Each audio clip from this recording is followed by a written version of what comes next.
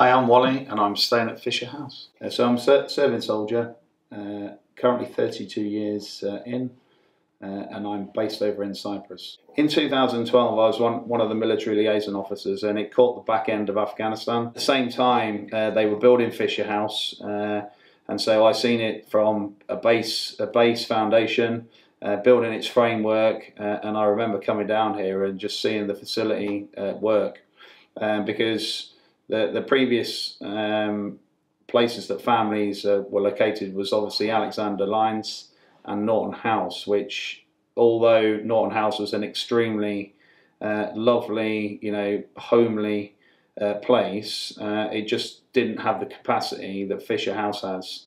So Fisher House, with its sort of 18-bedroom facility, and just the way it's set up, to see it in its latter stages of building, I always wondered when I came to my end here as a military liaison officer, would I ever be a patient?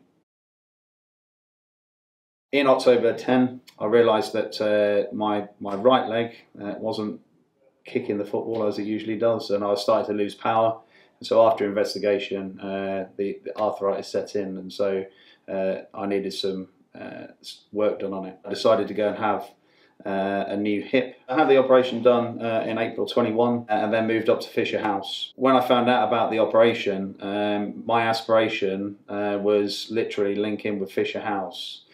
And I remember Patrick and Julie, the management team here, and all the staff associated, which are pretty much the same as from when I was here, and just to reconnect with them has just made my life a lot more easier.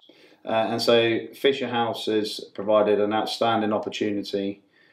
Just through its atmospherics, it's a relaxing environment. I've been able to just recover, do all my physio, cover my work, swim in the Morris Centre next door, and so for me this is an absolutely perfect place to support my particular and individual recovery. Coming back as a patient and actually staying in the facility and having the benefit is just absolutely unbelievable. And I always knew it was going to be a good place, but if I rated it in stars, it's 5-star right across the board. And actually, on reflection, although I've had a hip operation and needed 34 staples, listening to some of the others, it's just like a little graze, and actually I'm fortunate to have come back to England from Cyprus, have the operation, and come back to an absolutely perfect place to recover. Outstanding, meaningful and atmospheric, how I would describe Fisher House. I think the kitchen, as you come up the corridor of the main house, where I'm staying in room Gibraltar, you have to go past the kitchen, and if there's a light on, because they're automatic, then there's going to be someone around that area. And just even if you make a brew, you'll bump into somebody, and you always say good morning, and it just always then just creates a chat. And I always say that going for a cup of tea can be up to a 2-hour-long task, and you end up having another cup of tea and just either reminiscing on people that have been in the military, the veterans that are staying in here and come into contact with the place. And I just think that that area for me, it's communal. It's a place where you can go and relax, discuss with others their journey, and also when you've shared a problem, you've halved the problem.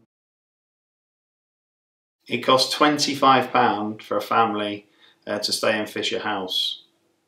So your personal contribution has a huge impact in allowing this facility to run and allow soldiers like me and veterans to stay in here and get the medical attention and recovery. Everybody's contribution, as small as it is, donated, is such appreciated.